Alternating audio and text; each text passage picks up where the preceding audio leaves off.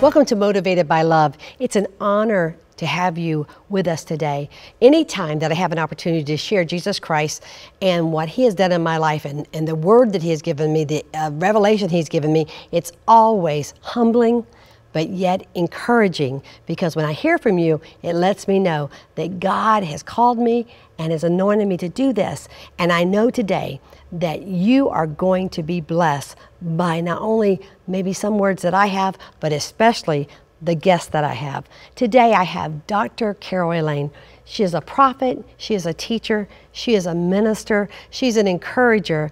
She is a founder of her ministry, Dr. Carol Elaine Ministries. She has also founded a school, and wow, Women of the Word, and I can go on and on and on with all the things that she has founded and done. But most importantly, I think we met some 20 years ago, and we met in a women's ministry called Aglow International, and God knitted our hearts together.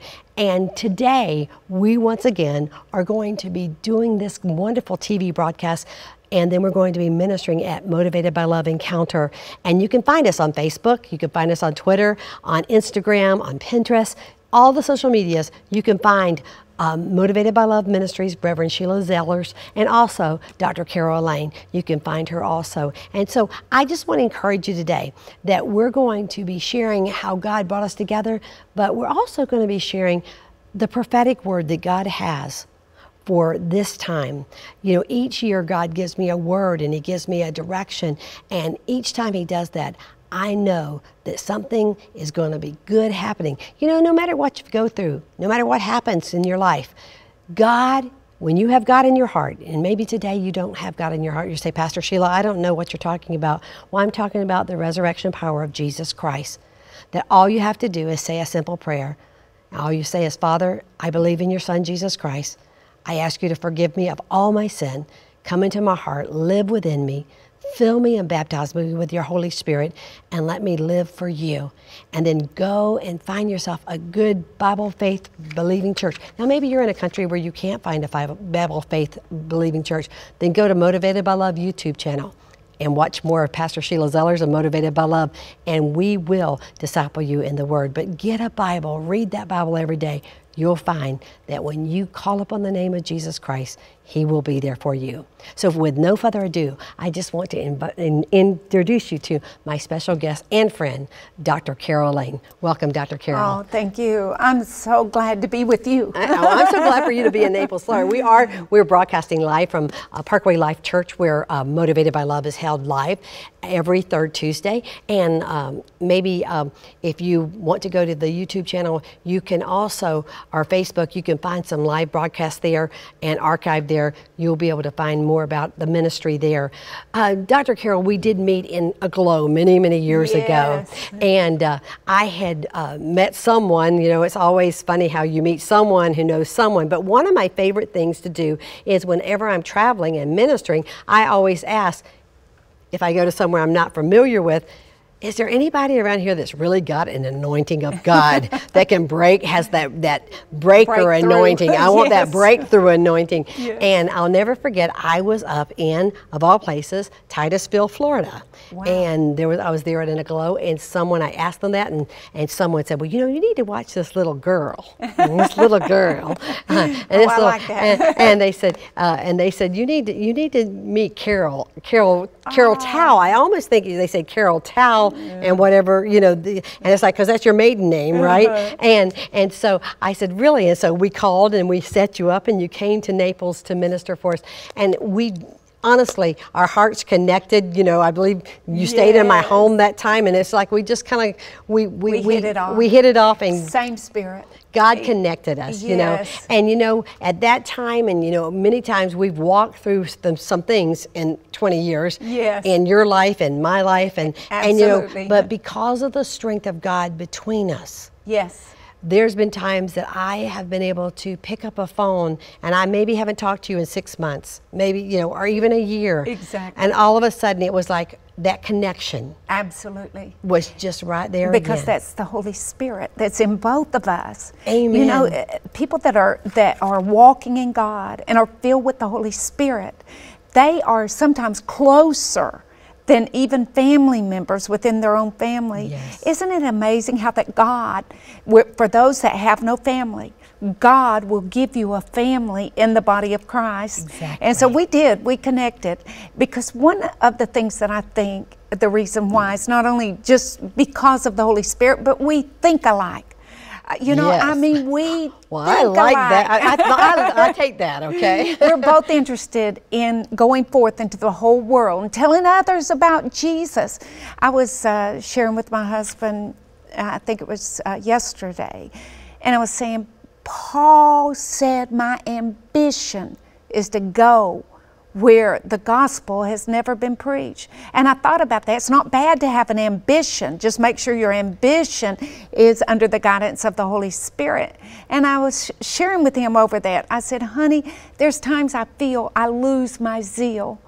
And sometimes I'll see people coming, and I should be very zealous to tell them about Jesus. And there have been times, you know, when I feel that, I know I need a filling up. And I'll go to the Lord and say, God, help me to keep my eyes on you.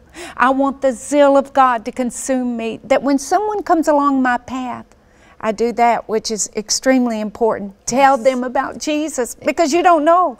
You don't know. You may be the only Bible, the old saying, that they may ever get to read, and you may be the only good news they ever hear. Absolutely. Because our world is so filled with bad news, and we don't know what the next thing is going to be. And we know that's a sign of the time. Yes. But if we keep that, and you know what, I think that's what's been a blessing to my heart from you, is that you, even though at times you may not feel like you have that zeal, all you need is someone just to call you and ask you a certain question about something. That's the truth.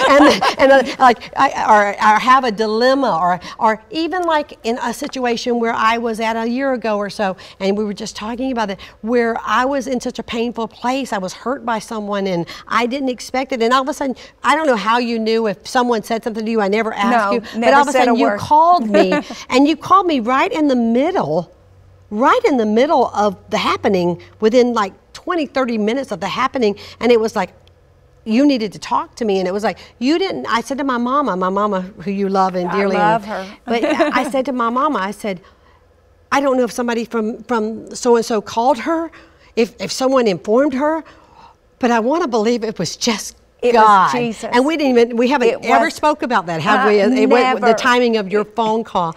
And it was such a place in my heart that gave me a confidence to know that I had not that I had not done anything wrong, because we can all survey the cross and make sure that we have or haven't. But I knew it was going to be okay. Yes. And there are times that you need that. You know, Barnabas, he was called the son of consolation. You think about his ministry, it was to console others. When Paul was rejected by the leaders of the church, what happened? Barnabas went after him. And he went after the one that God had chosen for such a tremendous work, for such a time as this. And so me calling you, that's happened to me before as well. And me calling you was nothing more than, as many are the sons of God, they are led forth by the Spirit of God. So God wanted you to know, I've got your back. If I be for you, who can be against you?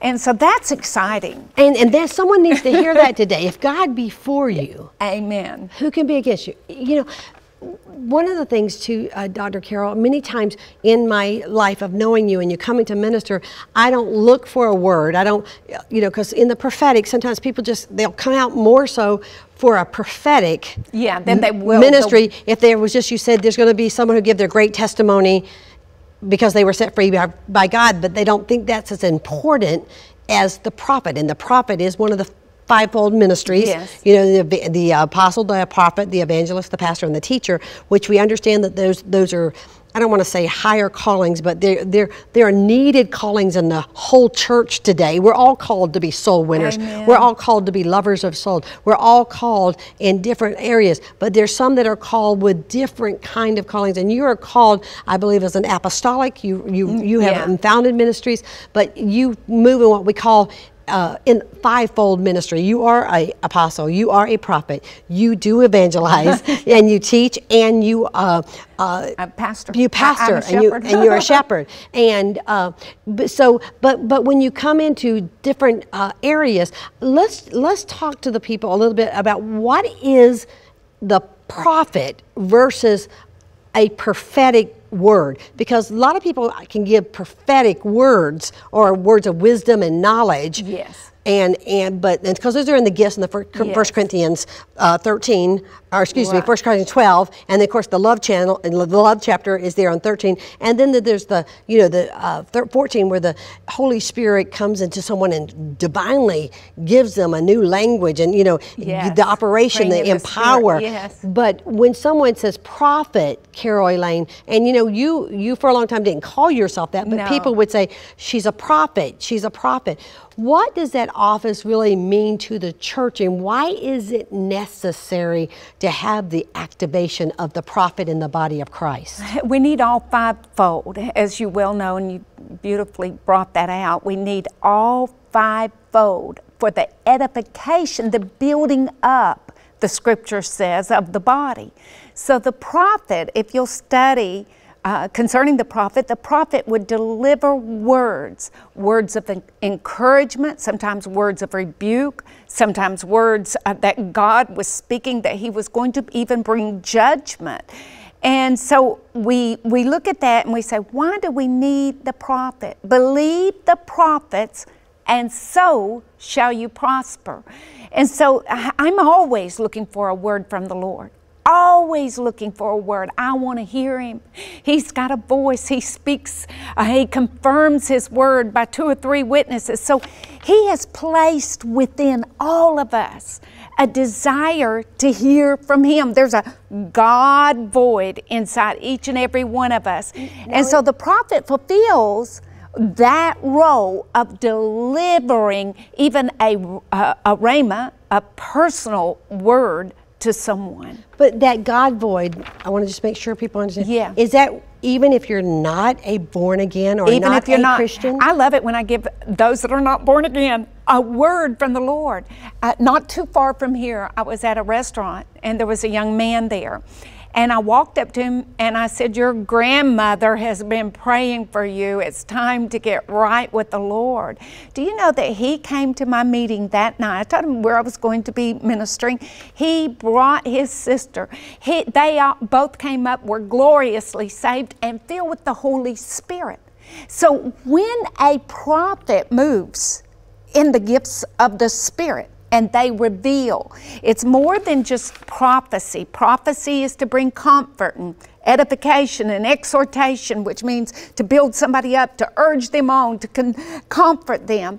But it has no revelation. The simple gift of prophecy has no revelation to it. But a prophet will come in and move in the gift of prophecy, and he will bring revelation, the gift of the word of wisdom, which speaks of the will of God or the future, or he'll bring the gift of the word of knowledge, and it'll work in conjunction with prophecy. And this is getting into the gifts of the Spirit, but the prophet reveals. They may look at someone and say, you went through this, that, and the other, and God is bringing you to the future. He's going to work this in your life or do this. And I don't know how many of us, I think every one of us as human beings need to hear, God's eye is on me. He's given me a hope, a future, and an expected end. Yes. I'm going to expect him. Not an unexpected end, but an expected end. He wants it. For example, I was thinking about David. David just came across my mind just then. King David was told by Samuel the prophet, you will be the next king. No matter what he went through, he was given hope, future, and an expected end. He ran, he was almost killed, people turned against him, but he weathered the storm. And years later, it was like 13 years later after that prophetic word from Samuel, all of a sudden, he is crowned king of Judah. 7.5 years later, crowned of all Israel. He waited on the Lord. He had that one word. Joseph had one word in the form of a dream. And he was able to make it through all that he went through for 13 years again. He was put in he was sold as a slave. Yes, he was lied about. He was thrown in prison. He was put in a dungeon. Yes. You name it, he went through it. And imagine living your life on one word from God. And that's what Joseph did. And then he had to live on another word. So his life was basically made up of two prophetic words that he lived on. The second one was when he interpreted the king's dream, exactly, which was 7 years of famine and 7 years of plenty first. And so he prepared for those times.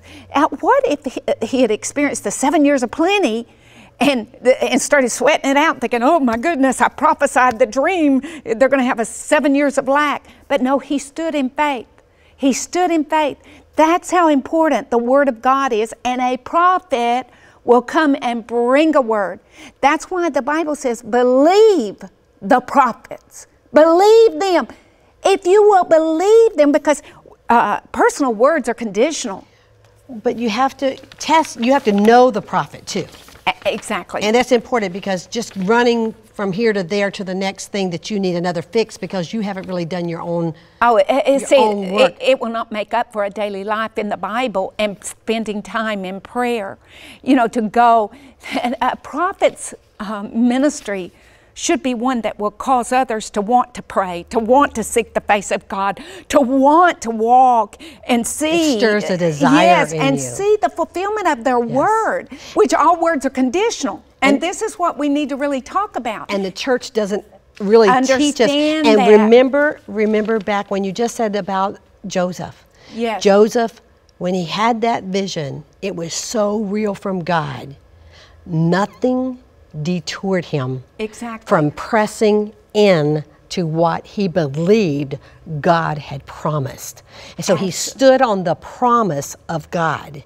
And so if we stand on the promise of God, we don't, you know, and we all get off track. Joseph, I'm sure, you know, we see throughout his tenure of all these places that he went, the one thing every time, David, you just mentioned, every time that men or situations try to derail them from the promise, they always remembered the word. Yes. They remembered the vision. They remembered, and then they let that refresh them, refire them, renew them, and then all of a sudden they were able to take the pit. They were able to be accused of trying to take the king's wife. He was able to stand and see the salvation of our God. Yes, because they had an expected end. Because they had faith in God. They kept trusting when trust was seemed trustless. Yes. And the situations were seemed impossible. Yes. But where did God say, when I hold on to that prophetic word, if I truly believe, like you just said, what the prophet said. Yes. And even today, being on television, you prophesied that I would go around the world. Well, sometimes I wonder, well, how can I, you know, I don't have time to get one suitcase unpacked. Do you also, before the next suitcase needs to be packed?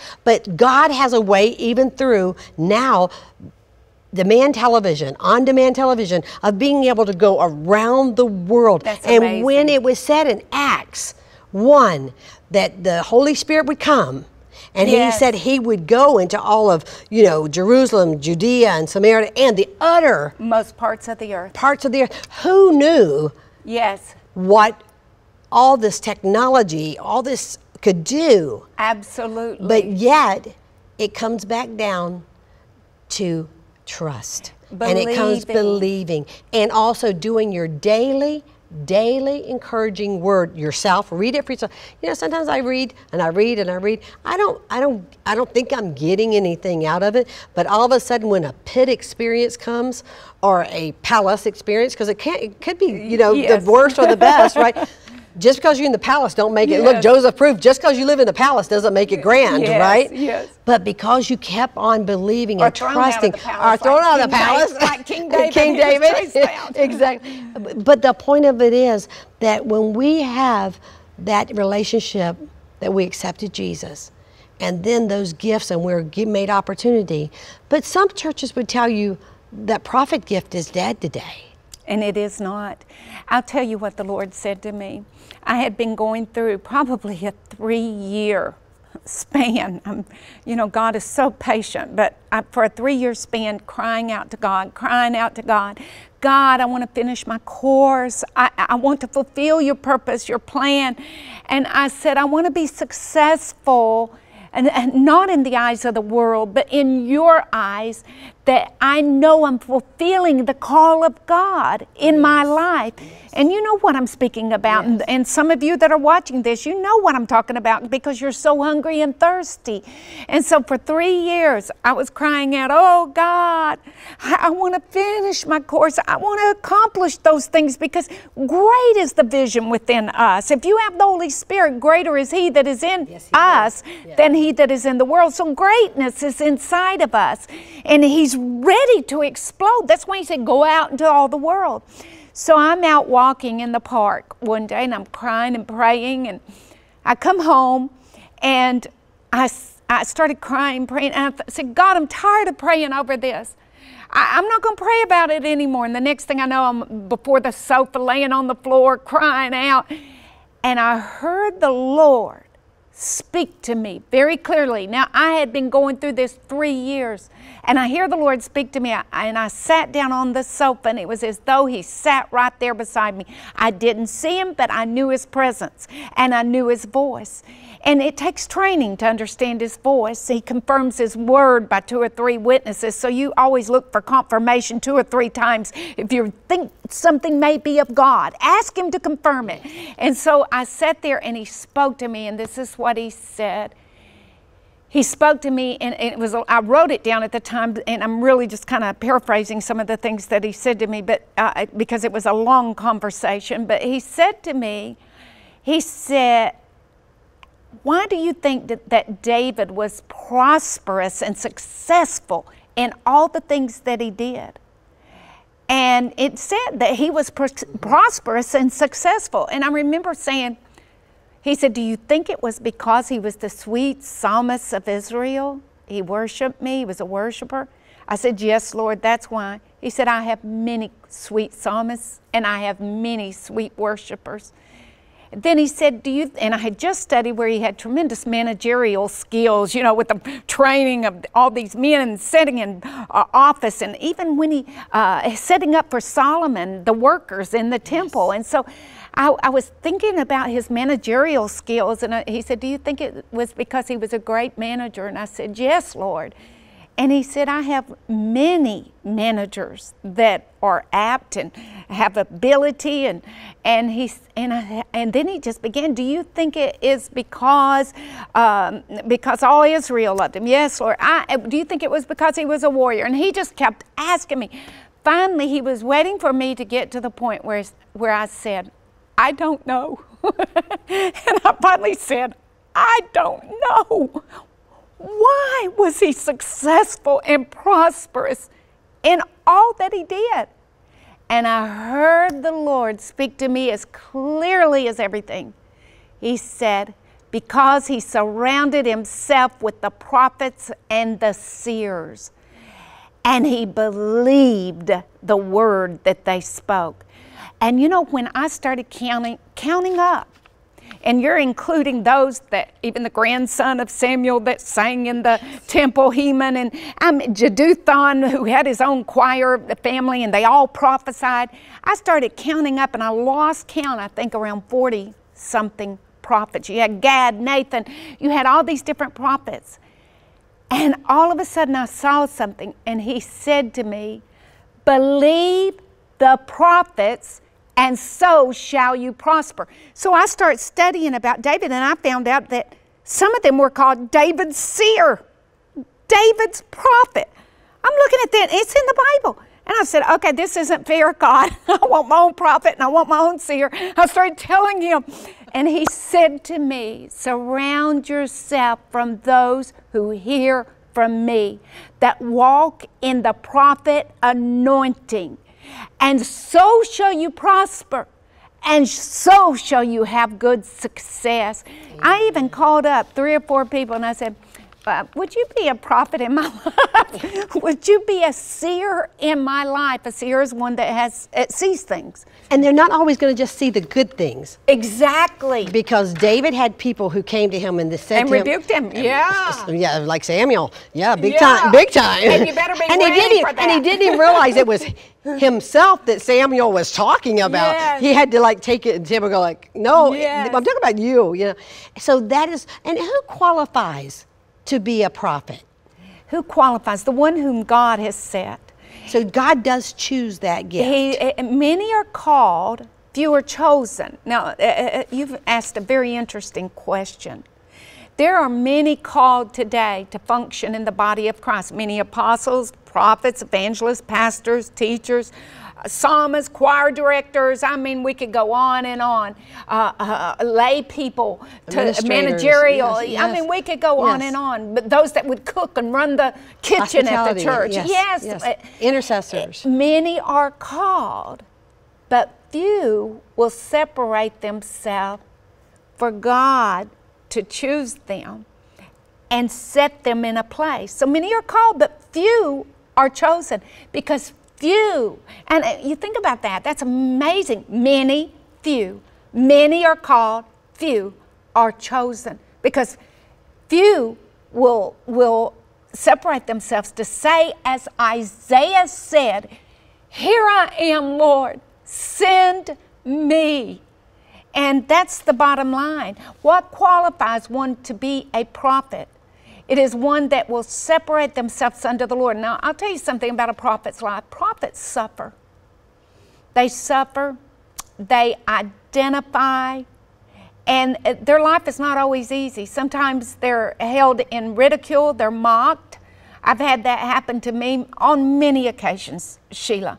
And if I had wanted to, I could have become so discouraged that I just raised up and quit and said, oh, I can't take the mockery anymore. I can't take the, I remember a time when I was holding a meeting and I had a whole group of people come one week, and their whole aim was, let's go watch the circus, because they really thought they thought it was hilarious. God was moving. They thought it was funny.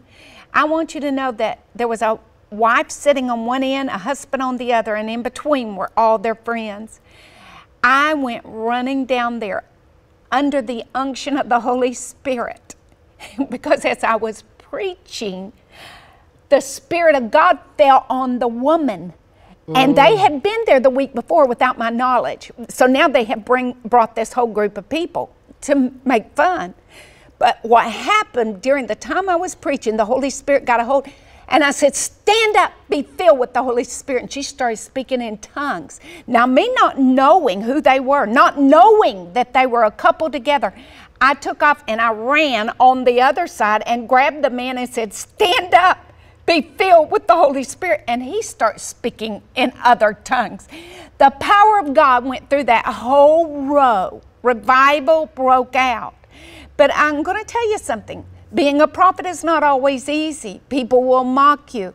They will also not quite understand the condition. If you will do this, God will do that. Well, they don't do that, and God doesn't do that. And you have to be bold enough to say, I remember a little boy, he came and testified at one of our meetings. He was 10 years old when he came to one of my meetings, and I called him out and I said, you like to work on bicycles, but I said, I hear the Lord say that when you get to be a young man, you will work on airplanes. Forgot about it, didn't even remember the boy. All of a sudden, my associate pastor comes running up to me and he said, there's a young man here. He says he has to testify. He's not been here in 12 years. He stands up and he says, she prophesied not knowing that my father had a bicycle shop and I worked every weekend on bicycles. I have just been given a job. I am working on big commercial airplanes now. And he said, she prophesied that over me. And so, you know, that's someone waiting for the word to come to pass. And the proof is that when you prophesy, and if people follow through, because obedience is better in there than sacrifice. But you know, when you had that word of wisdom and knowledge of that young man with the bicycle, all of a sudden he knew that he was going to be working on airplanes one day because he was already working on the bicycles. And that's what God does. God will use what you're already doing to get you to where he has you to go. And I have a hope, we're going to have to close. There's so much more we can do. But if there is a calling on your life as a prophetic, maybe you've been, like Sister Carol just talked about, maybe you have been made fun of, maybe you have been mocked, maybe people said, you know, you need to just stop that thinking. You just need to stop that, you know, you're just going off the deep end. Those died when the apostles and the prophets died in the Bible, that died too. Well, you need to ask God, are you the one who have given me this gift? Are you the one who have given me this call? And if he has, then you, like Sister Carol just said, Dr. Carol just said, you need to get yourself around some prophets and ministers of the gospel that will encourage you, that will correct you, but will also say, step out of the boat. You need to walk on some water because there's a call of God upon your life. And I'm encouraging today, I believe in the Holy Spirit. I believe in the gifts of the Holy Spirit. I believe in the whole Bible from index to maps. I believe that the whole thing is for us today and that there is a God that loves you and there is a God that wants you, just like Dr. Carol Elaine. He wants you to minister to people. He wants you to love on people and he wants you to be the one that sets the captives free. So I'm going to encourage you, if you have been blessed by this ministry today, you contact us. If you need to get Dr. Carol Elaine's, it should be up on the screen, her information. And I'm going to encourage you, if you do not, maybe there's someone out there, because Sister Carol said a word. She said there may be a you know, there's a God void in all of us. There's a void inside of us. Maybe you haven't accepted Jesus Christ as your Lord and Savior yet. And maybe that void is there and you're suffering with depression. You're suffering with mental anxiety. You're suffering with even sickness or maybe even disease. Maybe you financially, you've just, you know, you feel like you've been broken, battered, and bruised, and there's no hope. There is hope in Jesus Christ. Amen. There is hope. And maybe today you didn't get that prophetic word you wanted, but God's given you the word you needed, which is He's everything. He's all you're ever going to need. And if you'll call upon His name, He is there. I'm Pastor Sheila Zellers, and Motivated by Love Ministries is our ministry name. MotivatedByLove.org is our website. Visit us there. Let us know that you're watching, and let us know if you have a prayer request. If you accepted Jesus Christ today during this broadcast, it's a simple prayer, as I told you at the beginning. All you have to say is, Father God, I accept your Son, Jesus, as my Lord and Savior. Forgive me of all my sin and make me more like your Son, Jesus. Fill me with your Holy Spirit that I will be able to walk, talk, and operate in the Spirit of the living God. And I want to be like your Son, Jesus. And I promise you, He will come into your life. He'll come into your heart to live. And there's no color, there's no creed, there's no education, there's no financial, there's nothing that's going to limit you from accepting Jesus except for you. He wants you to be His child, and He wants you to be set free today. I thank you, Dr. Carol Elaine, for being with me today. And we look forward to seeing you again soon here on Motivated by Love Ministries, hosted by Pastor Sheila. God bless you.